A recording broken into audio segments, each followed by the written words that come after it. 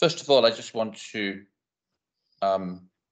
thank Anat for coming to give this presentation today. It's really appreciated. So Anat Lechner is a professor of business at the Stern School of Business in New York University, where she focuses on disruptive innovation and strategic change.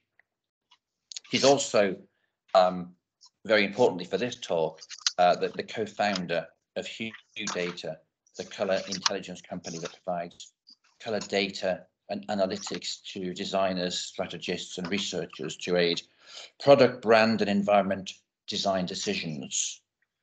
And she has an MBA and a PhD in organization management from Rutgers University in New Jersey. And we're really pleased to have her here today. Her talk is going to be called Color Design in the Age of Artificial Intelligence. Just before I hand over to Anat, I'd just like to say that these webinars are, of course, supported by the Leeds Institute for Textiles and Colour.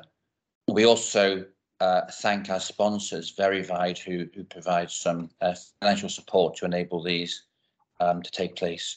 So with that, Anat, and by the way, if I just say, by the way, if people want to type questions into the chat, because it's very difficult, so many people online, if they type questions into the chat, I will see them at the end and I will ask them on behalf of you, in case we have too many people in the room to have it more open. But with that, Anat, would you like to just take over?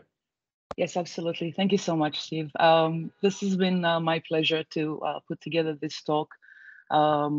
On behalf of myself, my business partner, we've been working on putting together Hue Data for a long time, and it's an opportunity for us to introduce these ideas and have them get into the conversation, shall I say. My way of talking about this is I'll take the time that was given here to me to talk about three main issues. I'd like to start with a conversation that's a little broader about the, we'll call it the age of AI that's arrived. I think we all know it's arrived, but I don't know that we always appreciate the magnitude of its arrival, I'll say this way. We all have to be muted, so there's not going to be any noise in the back, just as a reminder. So we'll start with talking about AI. We'll move from there to talk about how we structure the unstructured, which is my way to speak about areas that like color, but like psychology and others that don't lend themselves so easily to be structured to then be ingested into the machine.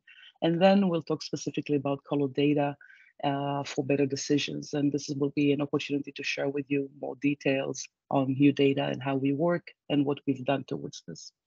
So the first proposition, and of course, hopefully there's going to be time. I'll speak fast and we'll try to leave time for comments and questions and discussions towards the end. First proposition is AI has arrived, and it has already entered pretty much all realms of our lives, the creative realm included. And I'd like to speak on this. So I'm asking ChatGPT literally last night, this was my last slide to put for this presentation, a question, which is which fashion designer has used lots of colors in their designs? And instantaneously I get this answer about Emilio Pucci and his work in the 60s and the 70s. And if I wanted, then I could get the images as well. I selected them myself, but ChatGPT had become a friend of mine over the past little while, and I'm looking to build even more deeper relationship with the machine. I think if we look historically, people say that we are on the sixth wave of technology, and this time we've arrived at automation, robotics, digitization, sustainability. And what you can see here is you can see how the waves that have gone over the past 200 plus years since Industrial Revolution are not only shortening, but their impact is becoming increasingly more dramatic on the way they transform our lives, these technologies. AI was qualified as GPT, general purpose technology, which essentially suggests that when a technology like this comes to our lives, it's in a class of its own. It morphs everything that we call life because it's a general purpose technology. So in other words, it can be applied across all domains of our lives. And I always, I gave here some examples of what's happened to us before. I think all of us have lived through the internet revolution. And we know that life in 1995 and life in 2023, or in 1995, we could have not imagined 2023. And it's because if life is made of, say, metaphorically, 1,000 bricks, then by the time a GPT is done, no one brick is left untouched, unmorphed.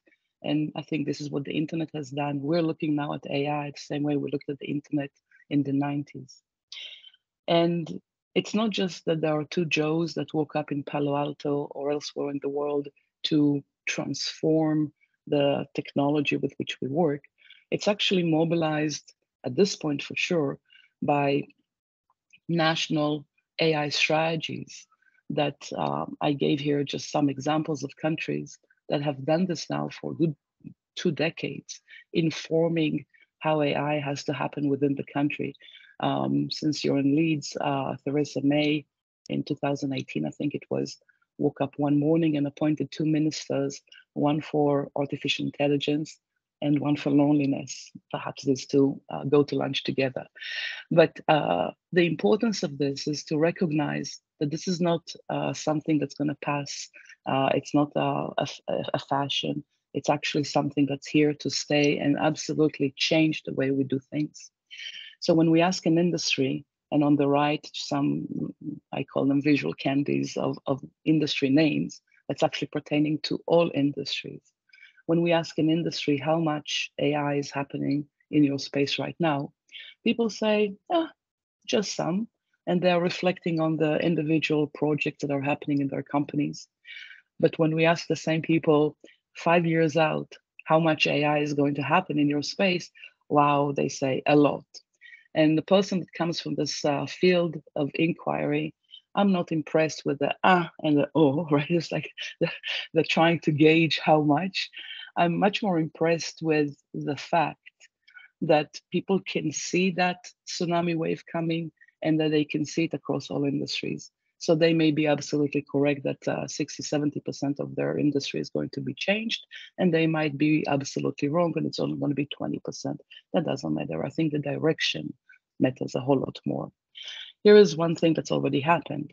A Stanford developed AI algorithm for radiology can reliably screen chest x-rays for more than a dozen types of disease and does so in less time than it takes to read the sentence. So if you're a radiologist and you're looking at this, and I've had conversations with people who this is what they do for a living, this is spelling out a very specific future for you, but also very specific future for radiology and treatment and healthcare at large. And I'm not going to take you down that path, but it's absolutely meaningful. We see all sorts of deployments already.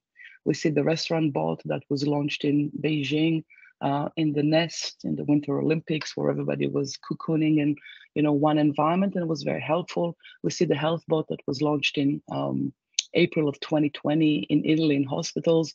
And you and I remember what April of 2020 in Italy in hospitals looked like.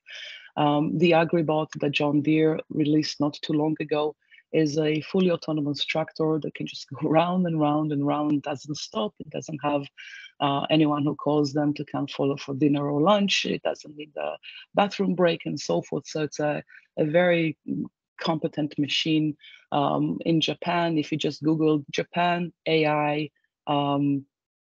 hotels, so not very intelligent Google search, not even ChatGPT, just that, you will see how a whole industry is being given to or handed to the machine to handle, because the machine can actually do this better. Food prep bots have popped up. 15% of surgeries are already done with bots, and of course their precision is unmatched. And as a result of that, recovery times and all that are being reduced, and the efficiency around this is quite dramatic.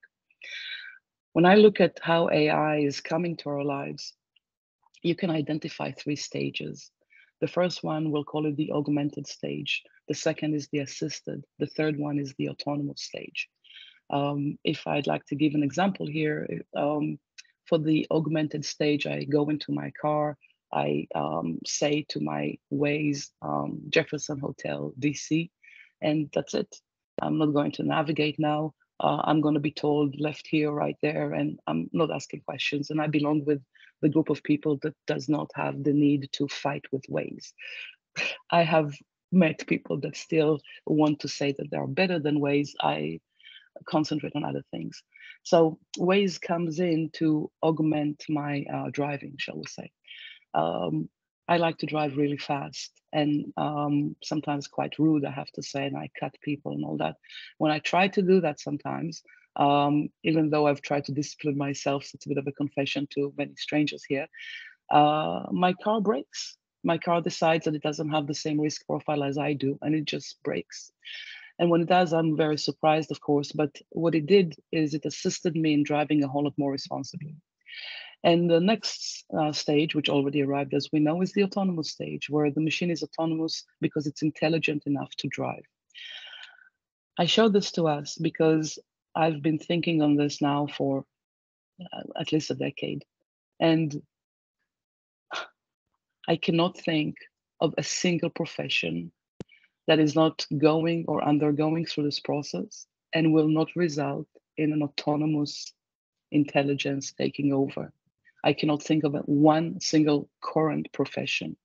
So at one point, if we want to have this conversation, I'm game.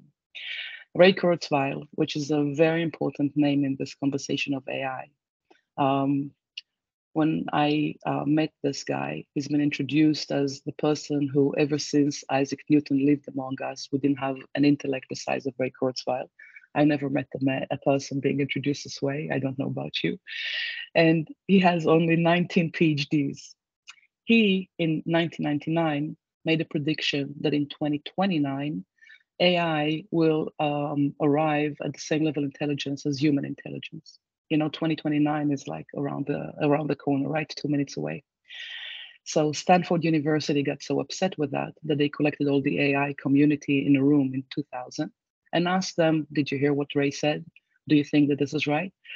And they were sitting on this, and 151 people, and 80% said it might happen by the end of the 21st century, but not so quickly. 20% said it's never going to happen. This was 1999, 2000. In 2019, a survey went to the AI community with the same question. Do you think that Ray's prediction for 2029, where AI's intelligence or artificial intelligence will match human intelligence, is correct? The community now said 2043. In 2020, 1 year later, another survey went to this community.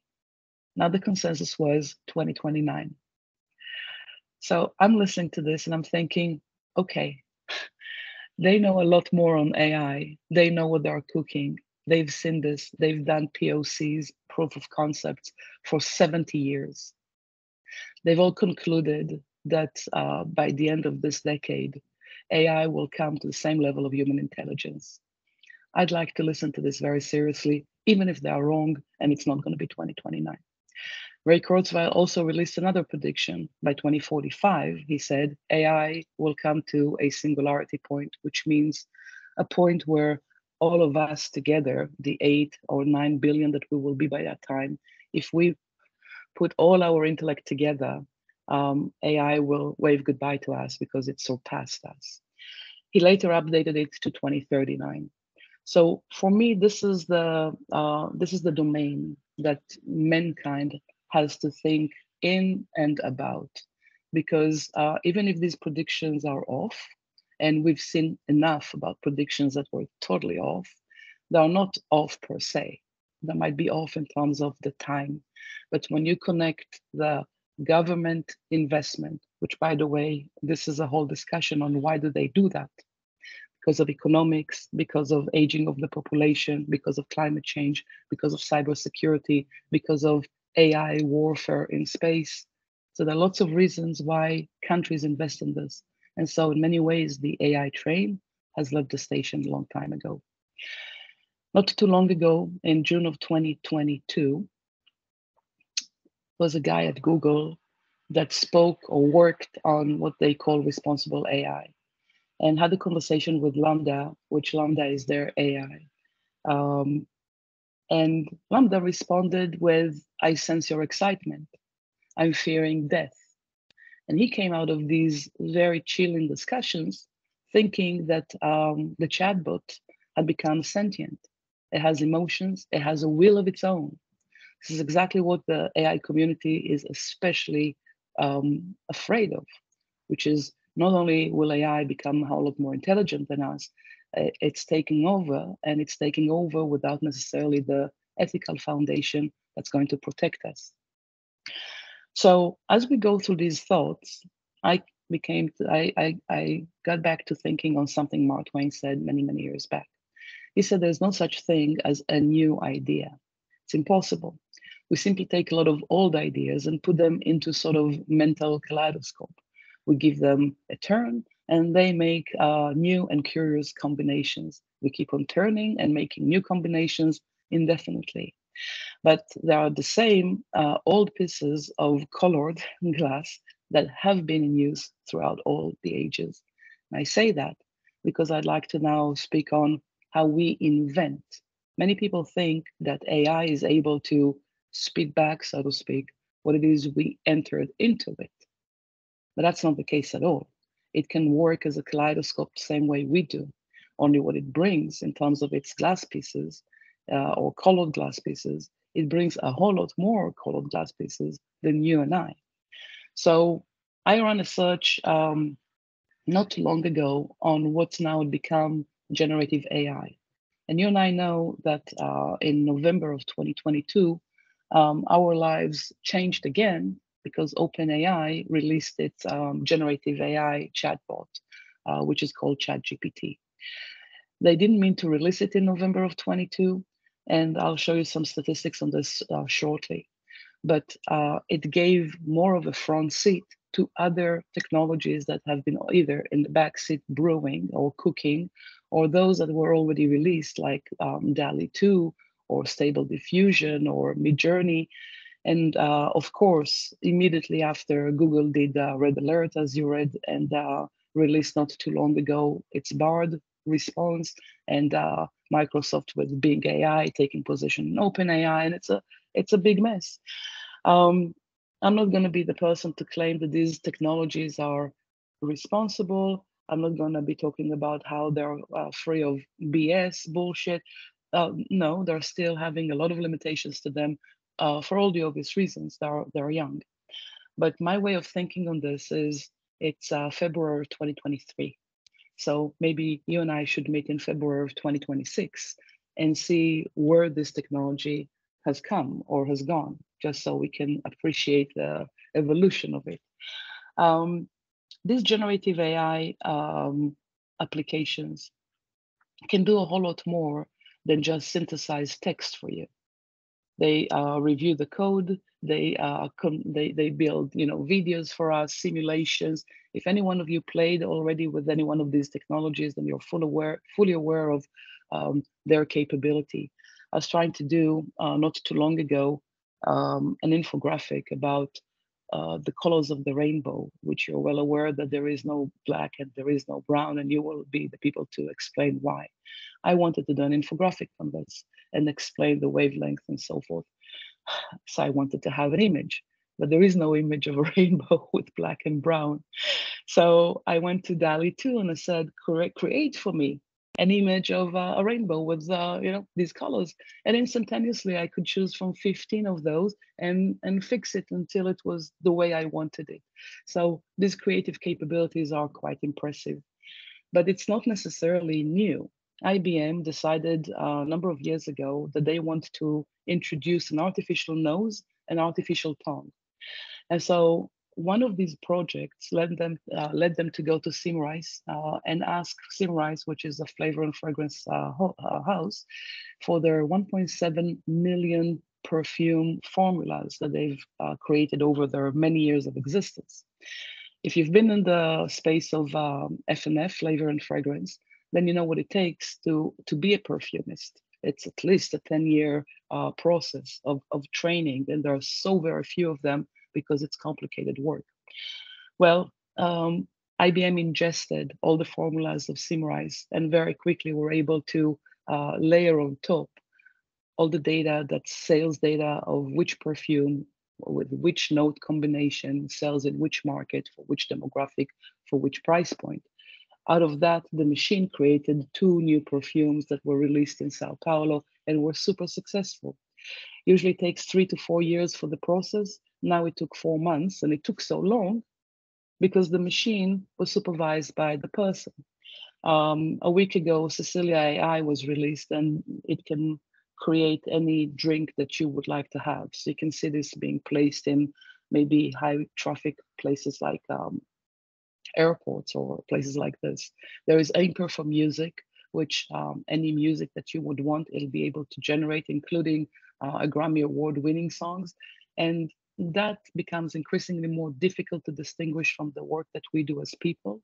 This was sold in Christie's for nearly $500,000 in 2018, where the AI took 15,000 portraits, which I myself, with U data, we have this data as well, and analyzed them and then created this portrait, which you and I will say perhaps it's not perfect, but it surely got the composition, the look, the colors quite well, actually.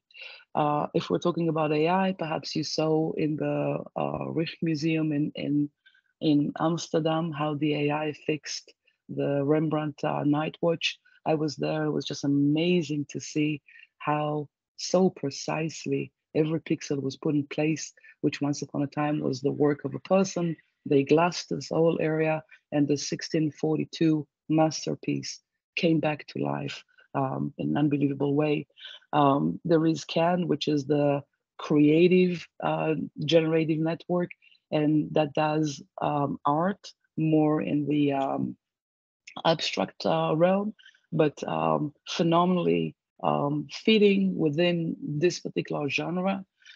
Philip Stark sat with Cartel and with the AI, and the AI got the same specs as you would give to the designer, and give me a durable new material that is easy to 3D print, that is sellable because it's very comfortable, this, that, and the rest. And 15 seconds later, and 2 espresso cups, and you have a full selection to choose from.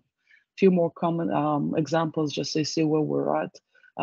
This robot chisel was just released, I'd say a month ago or so, and it'll create for you the new David with absolute precision and very, very fast.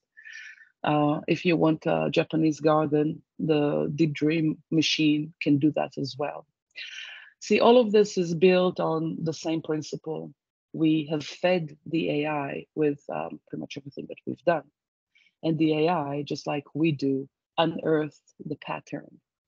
So this is on the road to human intelligence. It's your ability to take the million data points and not just ingest them, but understand them comprehensively and the pattern that underpins them.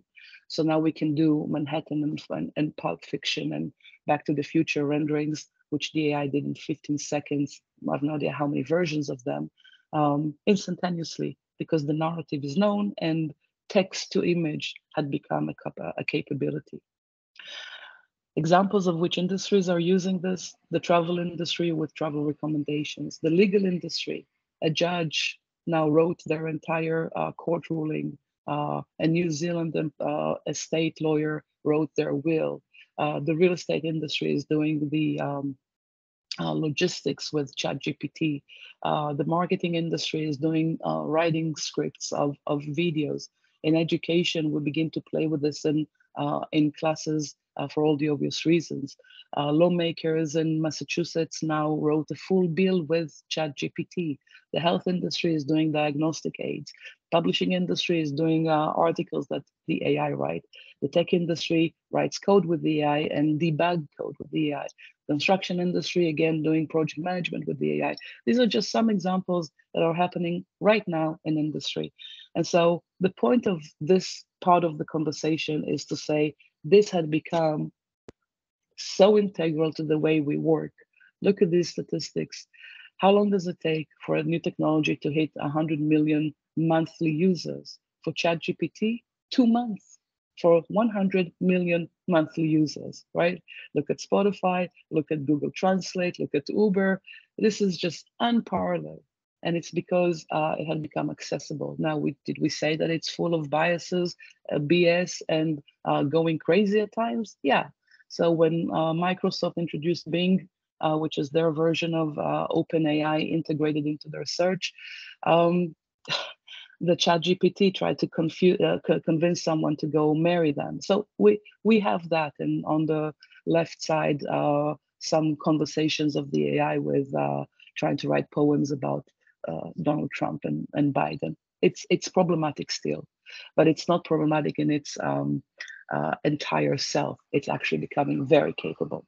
So for us, in the design space, how do we structure the unstructured? How do we come into a space which has not been structured, is not using data? And as you and I know, we need to digitize to then have data to then be able to use AI to aid us in decision processes. In the realm of design, at least my observation has been that we have business data on business trends in general. So how many people are buying what, where, or just discretionary income, the competitive offerings of our competitors, the business goals of our business. We have user data on frequency of use or just general preferences. But when we look at the actual design data, do we have data on what shape and form combinations work? We do not. Do we have data on color? Now we do, but we traditionally do not. Do we have data on patterns that are working or materials? This has been an environment or a space that has not been structured. And for very many years, the decision is made on education processes, on educated experience, on educated intuition, but not so much on data unless the data is produced specifically for the project, and then it's extremely, extremely costly to do.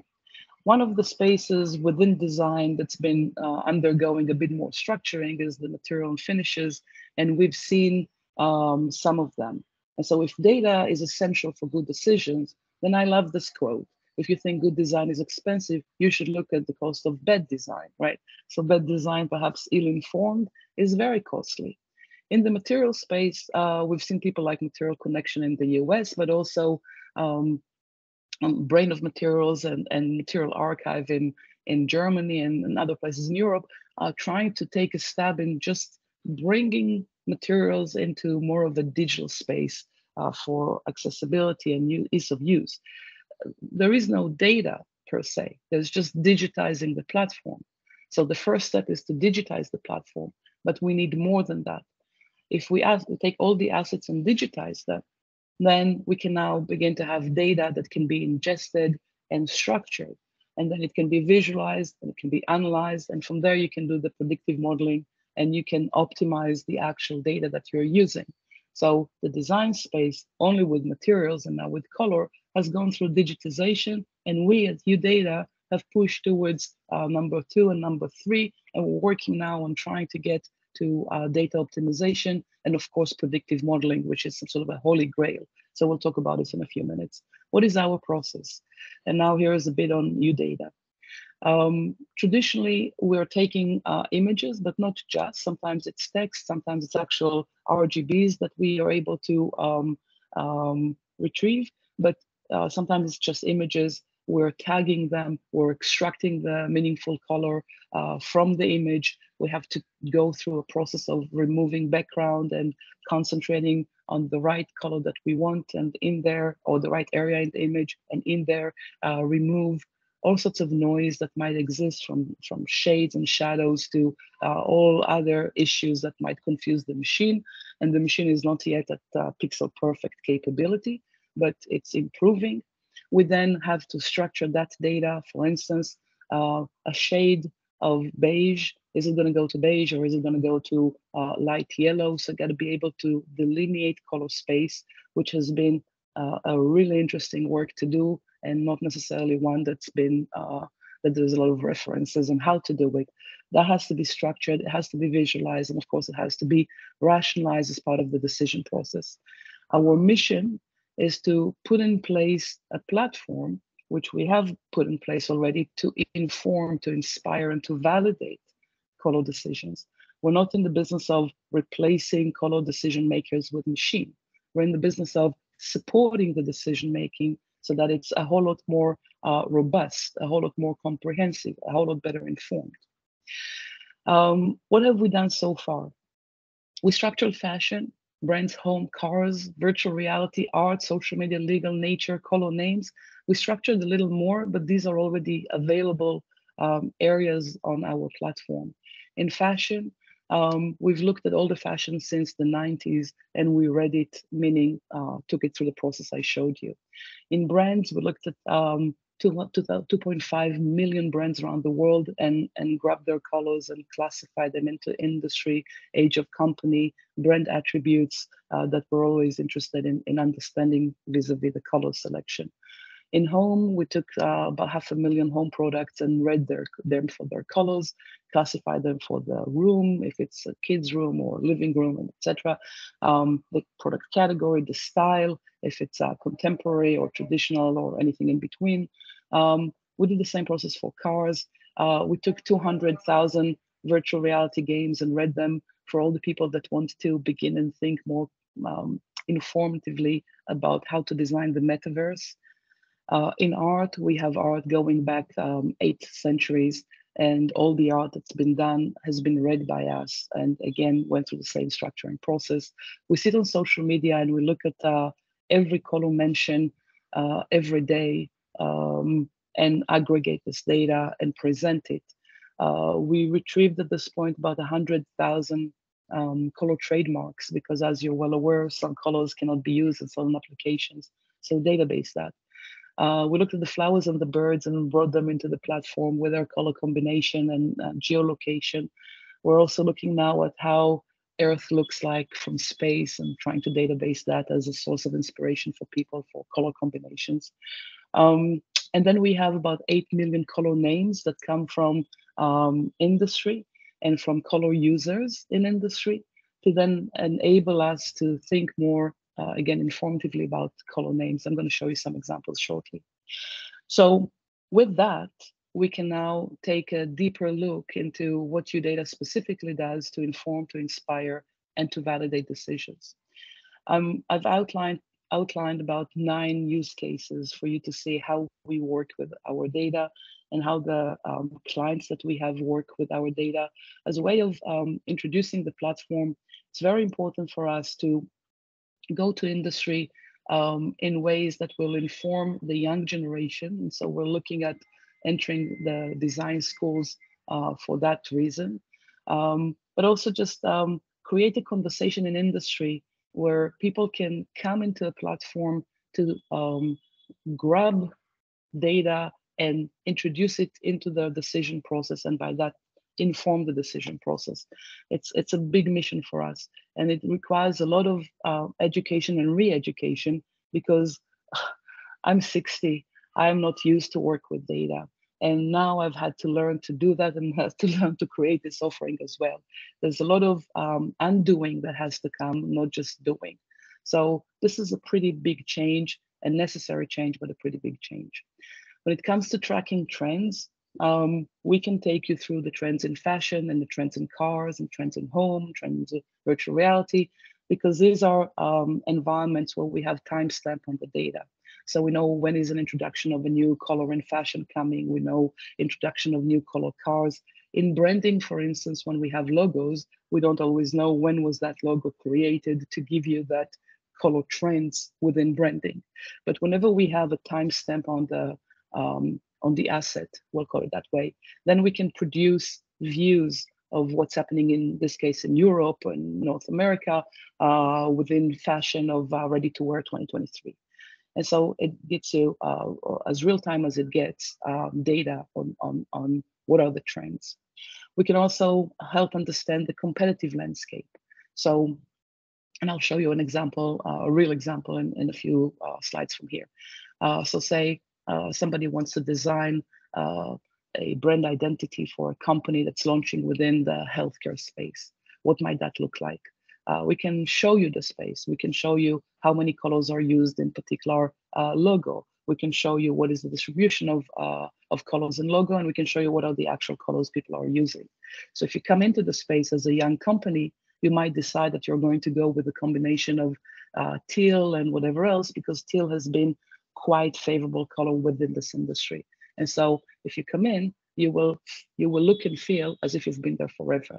Or you can decide that you want to distinguish yourself. And as you can see, magenta, purple, browns have not been very common in this space. So you can distinguish yourself.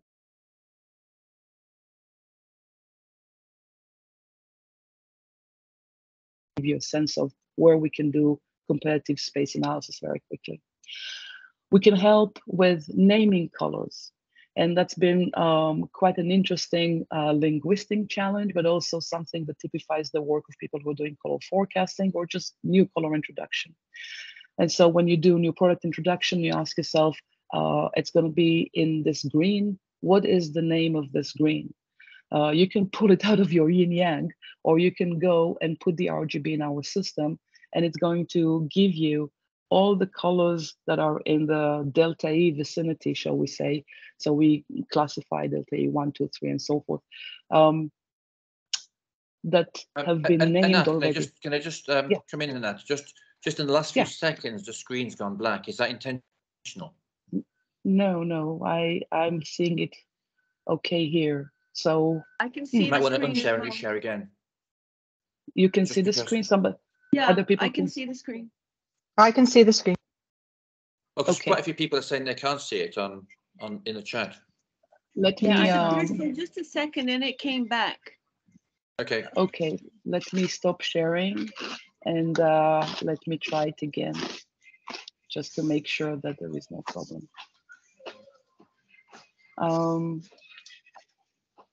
What about now? Perfect. Okay, great. So the third use case, naming colors, right? And we were talking about introducing a product in this particular shade of green. If you want to know how it was already named, just so you can get a sense of what might be your name for this color, or else if you want to tap a consensus of how it's been named. Again, we need to go on mute. If you're not on mute, please mute yourself. Let me ask it again. If you can mute yourself, please. Then you can come into the platform, put the RGB, and you'll get the closest colors to the one you selected with the names in the system. Conversely, you might think of an idea, a concept. You want to look for what are the colors that radiate vibe, because the concept for the brand or the product is vibe. And so what is it? And you'll put vibe in the system, and you're going to get all the names. And this is just one snapshot of some hundreds names of vibe colors. So you can see that they are quite bright, but you'll get a sense, and they're not particularly that you'll get a sense here. Number 4, you can track color mentions in social media if you want to understand the trends. So we collect every day the positive and negative sentiment colors, those that were mentioned in a positive context, those that were mentioned in a negative context.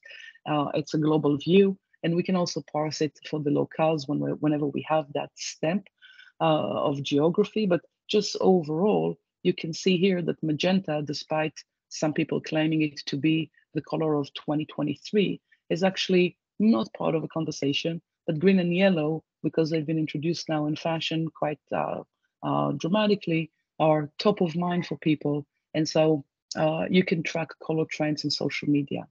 You can also look at inspiration, and you can say, let me take a look at the masters of color and what they've done. So you can go and search in the art or in fashion or in nature, but first in the art and fashion for Matisse or for Van Gogh or whoever is your inspiration, and take a look at what was their color combination. Or you can go to nature and say, what is the color combination that nature, in a particular geography, by the way, is presenting to me? Because that perhaps is what people are more in tuned with or aware of. You can do brand and rebrand analysis, and again, search through the very many data points that we have and get the industry profile with the most and the least used colors in every industry to then make informed decision. You can, I had to change the title here. I meant to say, look at the legality of every color. And so what we have here is 100,000 trademarks. I searched here to create for you a view on which are the trademarks for pens. And you can see that gray, black, blue, green, brown are owned by certain companies for the application of pen. So you might want to consult the system before you make a decision. You can also analyze our research database, and we are sitting on top of about 90,000 different research papers on color, which we're parsing through. It's not work that's been finished, but it's work that's advancing. We're looking to see what are the studies with red, for instance, and what are the keywords that repeat there. We're looking to see what are the color attribute associations. You can also just consult. We have built and we're continuing to build an education platform. For now, we have some podcasts. We're publishing reports soon. We've published a lot of infographics on very many subjects, just so you can get more informed. And our intent here is to reach the educational community, the academic community, not just the professionals. I want to finish with two quick examples. Many years back, SAP came to us and they said they want us to help them protect the color of gold in their logo. This was the design team that approached us. They said the C-level executives want to get rid of gold and they think that this is a great asset of their brand. This goes back to the times when we did not have view data. We didn't have our data to be able to answer the question. So my partner sat on this for several months to extract and create the visualizations. How do we build the competitive landscape? How we dig into the brand history? How we think on the individual materials that were submitted to us? What are the trends in the space? What trends can we bring from other businesses that we have that will inform us on the use of gold in general? How was the use of gold happening over the years, which we had to create all of this manually, and we had to dig into a lot of research and literature. And some of it was really great because we knew, because we developed it ourselves, but some of it was just kind of popular wisdom of what are the colors most associated with gold. And you and I have been in this, going online to search and going online to find the few articles that studied gold with kids under the age of 8 in Namibia, and being able to then extrapolate from that a full picture to support SAP in their decision. That took us, my partner did this work, at least 100 research papers that were reviewed with all the work that comes to it, the 50 benchmark brands that we looked at within their competitive space, and painstakingly taking all their logos and putting them into visualizations. Lots of research hours. They paid $50K for this, which was very expensive. And 4 months later, there was some sort of a project handed to them. Maybe it took a little less, but it was about that with all the back and forth. Not too long ago, when we do have view data, the design team of a defense company comes to us and they say they want to evolve their brand identity. They have their colors, they want to evolve them, and they have data-obsessed C-suite. They want a lot of data to support the decision. So they come to us and they say this: here are the colors that we are working with. They are on the Pantone 280C and Pantone 115C again. We are thinking of evolving them, as you can see, to these 3 colors, just a little bit more. We'll call this punch, a little darker. What do you think? And by the way, we're also looking at these key brand attributes, and we want to make sure that these colors somehow are connected with these key attributes. Okay, so we take that. The first thing we do is we classify these colors. Are they medium blue, dark blue? So that we feed into the machine, we already delineated color space, and we kind of have a sense of what are the ranges. Okay, now you can see that they're moving from medium blue, dark and dark yellow to dark blue, dark yellow, dark gray. Fine. We then, in step 2, ask the machine to give us just the profile of the entire defense space, which there's about 8,000 brands there, but also concentrate on the top 100 brands because this is a top 100 defense company. So actually top 40 defense companies. So we need to make sure that they're within their realm. We analyze it and quickly see that these are the colors of the space that people are putting in their logos alone and in combinations. We want to see the most used, the least used, and we plug their colors that are considering against what the industry is doing. So very quickly we can see if dark blue or medium blue is used, and if so, how much, and so on and so forth. We also look at the color combinations and present very quickly this view of all the top 100 companies, what are their color combinations in their logos? This is another click in the machine. We also take a look at the color combinations they are thinking on across industries. So who is doing that? Is it popular in the defense industry? And we see here that the defense industry is not even showing, which means to us that if they go with this color combination, they have an opportunity to perhaps distinguish themselves ever so slightly. Step 7, we feed their colors into our machine and trying to look at the attributes, which is the column on the left. And what do we see here?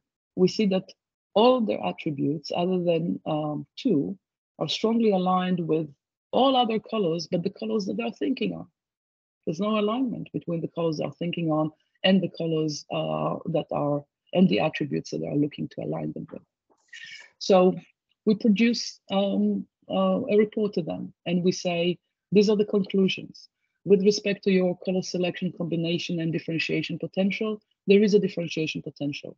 With respect to the brand sets and the color associations with them, only there's very little commonality between what you're thinking on and the color that is needing to be associated with it. How long does that take us? 4 hours. You might remember that it took 4 months to produce a whole lot less. And it takes now 4 hours to produce a very robust, very comprehensive report for 1/10 of the cost. And by the way, because we're a startup and we need money, or else this could have been a $500 report as well, just as much. So what are we concluding here? Here are some views of what the platform can do. It can take you to fashion, it can take you to names, it can take you to brands, it can take you to social media, it can take you to home, it can take you to cars, it can give you analytics, again, some eye candies in quite a number of spaces to inform, to inspire, and to validate your design decision. One very last example, we're looking to understand how color behaves to then create a prediction model, a predictive modeling for it. And what you see here is the 30 years of color in fashion being analyzed for color combinations and correlation between colors. So say when white is up, what else goes with white? When yellow is in fashion, what else correlates against yellow? And you begin to see that there are colors that work together. And so they almost always trend together. We're trying to understand color cyclicality, how long color is in fashion, shall we say, between the time it begins to ascend to the time it had descended. Not all colors have the same wavelength to them in that sense. And which colors go together to then be able to better understand the behavior of that. As you know, modeling color forecasting is very complicated. And perhaps it's all going to be rendered irrelevant with the advancements in 3D printing and just printing on fabric and so forth. But for now, be able to create a predictive model is actually very important. So this is work that we're doing with our data as well. In closing, when you look at this bubble chart that I showed you earlier, what we're looking to do is we're looking to take the color and design data and create a hub that enable people to make better color decisions. It seems as a conclusion that this generative AI that has arrived will need that data to be able to present us with better solutions. So we've spoken about the arrival of AI We've spoken about the structuring of the unstructured, shall we say, and hopefully you got a bit of a feel for what making decisions with color data look like through the UData examples. With that, let me close and see if there are any comments and thoughts. And here is Bill Gates saying to us this: we always overestimate the change that will occur in the next 2 years, and we underestimate the change that will occur in the next 10. Thank you. Anat, thank you so much for that. It was so interesting. And I really enjoyed your description of the landscape of AI at the beginning of the talk, a landscape which is obviously constantly changing. And there's loads of questions in the chat, by the way. We'll come to it in a second. So I should say that we've had more people register live for this than any of the ones we've done so far. So clearly, this is a popular topic. Maybe you're a well-known speaker, who knows? But you drew a lot of people to this talk. There's a lot going on. I mean, we at Leeds, we're doing quite a lot of work on color and AI, and I know that there's work going on at Hong Kong PolyU as well, and a few other places. But what's particularly impressive about what you've shown us today is the scale of what you're doing with Hue data. And as we know, when it comes to data and AI, scale is very, very important. You need lots of data, and it seems like you've got lots of data. So that was really impressive to see. I just want to go through a few of the questions. If we don't get through them all, by the way, Anat, you could later log on to this meeting and just go through the chat and see the questions and add any comments you want to make to any of these questions. But Sarah Steele asked us if there's a resource of colors used in virtual reality. Yes. So this actually is a very interesting question. It was triggered by one of the schools we're working with. One of the faculty who's teaching designing of games and designing of virtual spaces asked this question maybe 4 months ago. I was sitting there thinking, I have nothing. That's crazy. So we went and dug, shall we call it, 200,000 virtual reality games, and we analyzed them for their colors. As an algorithm that someone developed in Korea for that, pulling colors out of video. Very, very sophisticated. Actually, I can just quickly show you what we have, just so you can see that it's a lot of fun.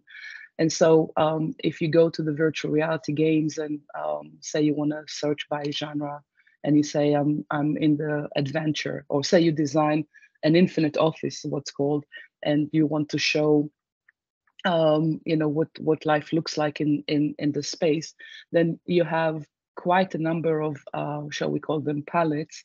But when you hit the color data tab, it'll take a minute, then you'll have at least those 232 adventure games in 2023. There's a whole lot more in the data with their color distribution, with what the entire genre looks like, right, in terms of most used. And so the answer is yes. There is, we have this capability in the system. And just to clarify, Anat, I think this is the case, isn't it? People can subscribe to the Hue data site, and then they get access to these data and visualizations. Yes, it's a subscription based, exactly. Yeah, I thought so.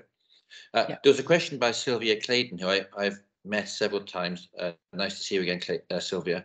She works with people who've got dementia, and produces image cards to show everyday life without stirring up any anxious memories and things like this.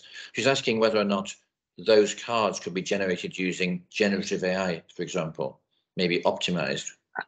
I do not know the answer to this. I would assume the answer is actually yes. Okay. Yeah, I can, if you want, just send me an email. I can take a look and get back to you. I think the answer is yes. And yes, I think this way, yeah, I think this way because of something that I recently read. So let me take a deeper look. I would suspect it would be yes, Anat, but it actually triggers a question that I had, which is actually based on what you presented, and I agree, the future is both incredibly terrifying and also incredibly exciting in equal measure. But given that trajectory, is there anything you think I won't be able to do? We've gone through lots of things it can do. What can't it do? What will it never be able to do, if anything? I have been thinking on this for a very long time. I think I even mentioned the no single profession, right? People go to talk about the human interaction and the importance of emotionality in that interaction and whether the machine can take over. I've seen enough instances where it already does, and so um, I'm not that optimistic. I'd say that way. I'm not that optimistic on what's left for us, but I do think that learning to work with the machine will advance our creative capabilities, and so some of us will still have many years of being generative or regenerative ourselves because the machine puts you on a completely new level. So there is new value to be extracted, and it's almost a race, especially in this field. How long will it take before color has been structured by the machine? Chat GPT can tell me about Emilio Pucci and his work, and that's great, but it cannot really give me any data on which colors work in which healthcare setting for people who are sick with dementia, and what's the variability there. It'll get there. It's just a question of helping the machine getting structured, or getting the data structured so the machine can analyze it, and then utilizing it to create. I think that there's going to be some sort of man and machine for a number of decades in certain areas, but I think that the machine, just like Eric Kurzweil said, the machine will surpass us. Now, there's a question from Sally Booth, who I'm sure she won't mind me saying is a trend forecaster and also studying for a PhD here with me at Leeds. And she said, as well as working out what's happening now, which is what you can do from your data, how can we predict what's going to happen in the future? So how can we measure trends? Does that make sense?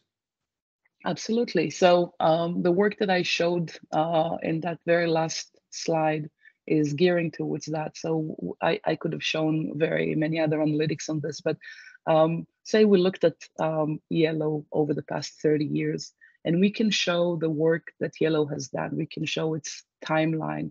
We can show its cyclicality. We can show that most designers most designers across all colors work with mid-range colors, not with the light ones, not with the dark ones. We can show how one color goes in conjunction with another. We can show the emergence of new colors. So we have not yet completed the thinking even on what to model color behavior after. Being very close to color forecasting myself, I know that the way we do it as individuals is, of course, lacking any data at that scale. So the machine already is a whole lot more, I'd say, insightful from my work with the machine. I'd say that comment with, respect to all the work that we do as individuals, because I'm one of these individuals as well. So it's not like I don't know, I don't yet belong only with the machine, but I can see that the machine gives me insights and foresights that I'm unable to generate on my own. I could have shown another, let me see if I can quickly find it for you. Another really interesting visual that I always like to show, which many years back, and I hope you can see my notes here, and you can see this visual of chroma and value with different colors. Can you see that? Just if you can confirm this to me. Yeah. Yeah, so many years back, we fed the machine with our yellows, oranges, and reds that were forecasted in industry. And what we could see is areas where there is a lot of white space. And the white space, we could tell what are the colors underneath this white space, but these are the white spaces for the colors that have never been used. So not only can we talk about color forecasting and where color can go, we can also introduce to industry colors that have never been used.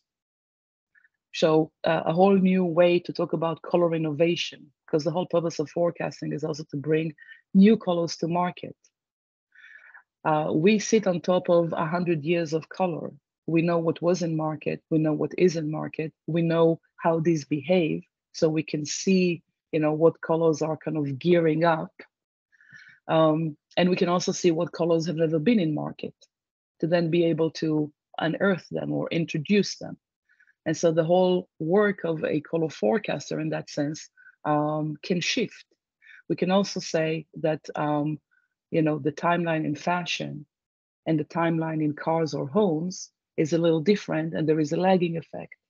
So whatever something is introduced in Paris, we will take a little bit for it to come to towels or to cars. And we can show that as a way of informing other industries on their color forecasting practice. And I had another thought that crossed and left. So just if it comes back, I'll add it to the conversation. But working with data gives you a whole lot more control, I'd say, on where we came from and how color behaves in general, right? So that allows you to make, I think, more informed predictions. Wonderful. There is one last question. I don't know how much you want to say about it, if anything, but it's from Pewar Lay, who's asking about processes, like whether you use any APIs or platforms, or whether you want to disclose anything about how you get this data. Sure. So we are using APIs.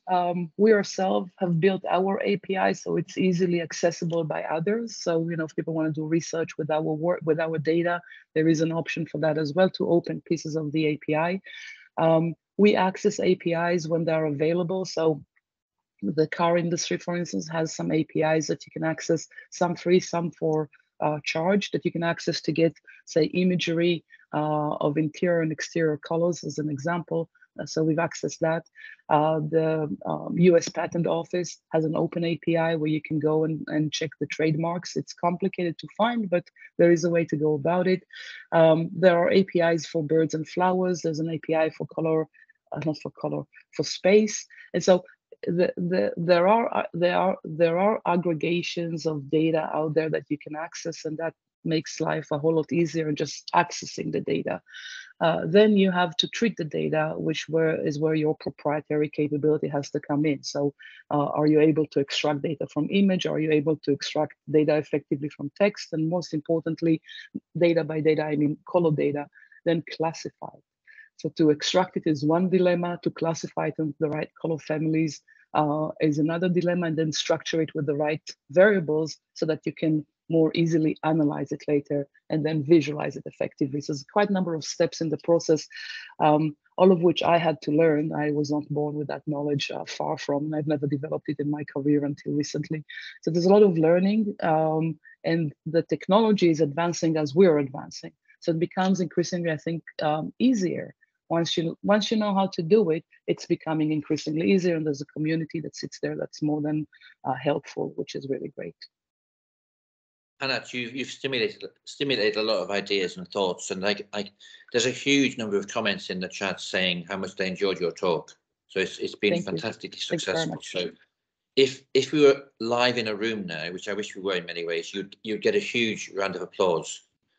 But I would just give you my personal round of applause. Yeah. I really enjoyed the talk. I'm sure everyone else enjoyed it. Loads of great comments. Thank you so much for coming and giving this presentation. We'll end the presentation now, but it has been recorded. It will go on YouTube, and I'll put the link in this chat when that's live. It should be live in a few days. So and thanks everyone else for coming as well, and see you all soon. Thank you very much. Thank you very much. Thank you. We must talk about things, by the way. We're doing a lot of things in common, though we're not working on the same scale as you. We're so interested in what you're doing. Thank you very much, and thank you for the opportunity. Thank you, Anna. Bye-bye. Thank you. Bye-bye.